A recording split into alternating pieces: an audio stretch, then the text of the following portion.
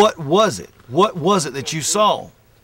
We haven't determined that yet, but anybody that would, like. But you know it wasn't a Bigfoot. No, he don't use a razor. You can look at him and tell that. Darnell, you know I came home to bust a story out on Bigfoot. I respect you. I've known you all my life, and I know you got a story to tell, and I want to let my readers know what it is.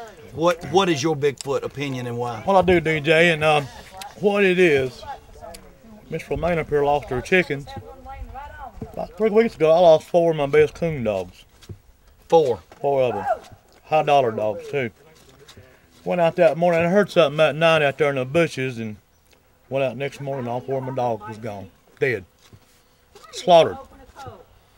Was it like a coyote kill or what? No, it wasn't no coyote kill. It was, I guess, a Sasquatch or a Bigfoot, I guess is what people would call it, I guess.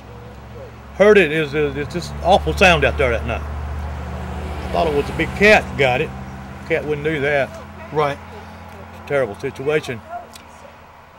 I called your daddy's the sheriff down there, and I told him, I said, something's up here killing my dogs and killing Miss Romaine's chickens, and something got to be done about it up here. Yes, sir. Well, I think nothing's been done so far about it, and I don't know what we're going to do.